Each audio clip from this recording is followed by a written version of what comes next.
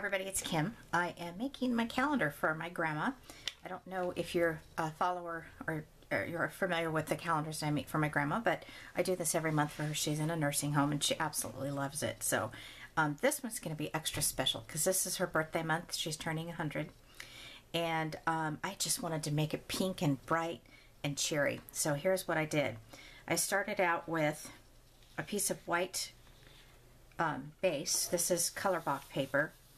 And I'm using two different stamp sets. I'm using the Recollections. These are just letters, small case, and numbers. And then I got an email from CraftySteels.com, and they had some stamps on sale, and I bought 3 of them. There we go. I got this one here for $5.99. This one here for $5.99, and then this one here for $5.99. And on this one, I used the Happy Birthday, Celebration, Make-A-Wish, and It's Your Birthday. You'll see that in a second. Okay, the Celebration stamp's here, Make-A-Wish is here. I cut out the Happy Birthday, and I'll show you again here. This is all one stamp, but I went ahead and fussy cut it around, so I'm just going to loop it just like that. And then the little party hats are from the Close to My Heart Artistry cartridge, and I did everything on the Cricut Design Space, and I flattened it and did the print and cut. So let's get started.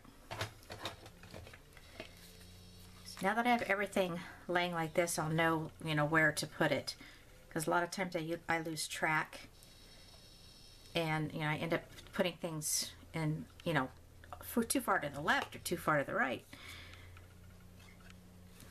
Just the way my eyeballs work. This is the actual color of the image on Cricut Design Space, and I just thought it kind of matched with it, so I didn't change it. The color of ink that I used for the Happy Birthday is Stampin' Up. Got to bring that down just a little bit. And it's the Cherry Cobbler. That's for this here.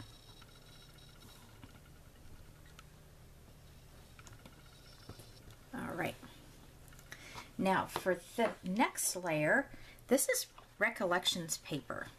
I just put my drops on my cupcakes, so I have to be careful not to touch them right now. I'll explain about the cupcakes here in a minute. This paper I did not get at my local Michael's. I found it actually in the Michael's where my grandma lives. When last time I went up to visit her, I always have to go in there because their things are just different than ours. It's got it's embossed and it's little circles. I think I'll use my that's the label if you're interested. I cut about 2 inches off, so it's 12 wide by 10. 12 by 10. Because it's such a big piece, that's why I decided that I wanted to use my runner instead of my glue. I'm just going to match it up here to the corner.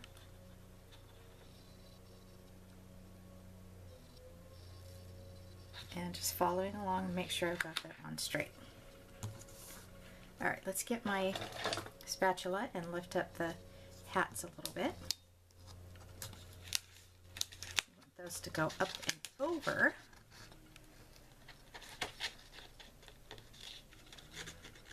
This layer here, and we'll do this one as well. I've used the spatula for so many things. Great. Okay, so before I put the cupcakes on, I went ahead and got the letters M-A-Y for the month of May off of the Recollection stamp set, which I showed you at the beginning, and I'm going to go ahead and just stamp it out right at the very top or the edge right there.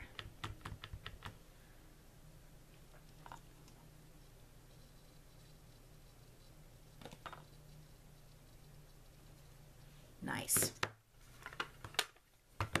Very, very cute. Okay, we'll put that aside. Now, let's put our cupcakes on. I'm going to start here at the bottom, and I'm going to work up.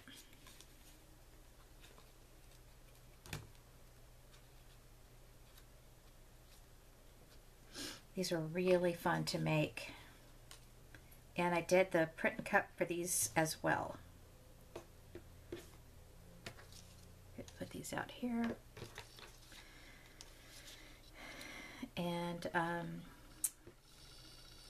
I already forgot the, no, I didn't. It's birthday cakes. That's the images off of Cricut Design Space. It's called birthday cakes.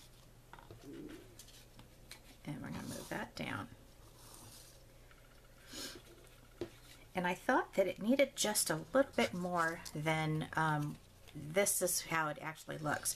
So I went ahead and I used my Nouveau crystal drops on the cake, the cupcakes that had the little dots on them, and I used the brown. And this is, you know, kind of got a shimmer to it. See what the name of it is? Copper Penny. And this is the Carnation Pink. And then I also did a little bit of the Red Berry. And if you're not familiar with these, what it does is when you squeeze it out, let it dry, it looks very similar to enamel dot. And I just put the colors right in those holes right there. Okay, so I seem to always get this stuff mixed up. All right, let's go ahead and put this down.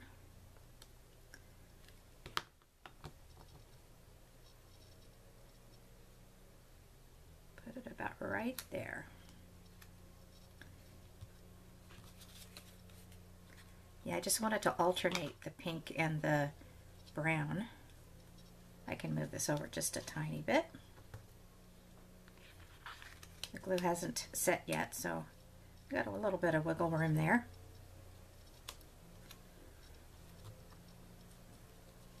Okay, so now I know I've got just a little bit of space that I can play with for these two. Now, I don't know if you've noticed, but I have 4 of the cupcakes on one strip and then 3 on the other because there's 7 days out of the week. And this border does come with 4 cupcakes in a row. So I just trimmed off the last one.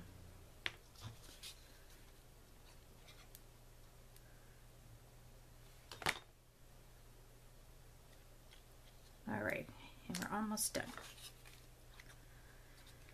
I went ahead and used the numbers off of that Recollection stamp set, and I went ahead and stamped the numbers ahead of time. Last few times I did this calendar, I messed up the numbers and the days and everything. It was crazy. I guess I get too involved and not, you know, paying attention or something. I don't know. There's no excuse. Just weird like that. Okay. Now, I also used pull that stamp set back in. It's your birthday. Her birthday's actually on the 17th. So I stamped it and I fussy cut around it. And I'm going to lay that right across the cupcake that is the 17th. I don't think I'm forgetting anything. I was back and forth about using my Wink of Stella. I still may do it. And just going through and, you know, here and there and brightening up the cupcakes a little bit, making them a little bit sparkly. And, oh, the other color that I used was the Strawberry Slush for the Stampin' Up. This was what this is here for the Stampin' Up, for the numbers. Blah. All right, I think I got everything. Thank you so much for watching.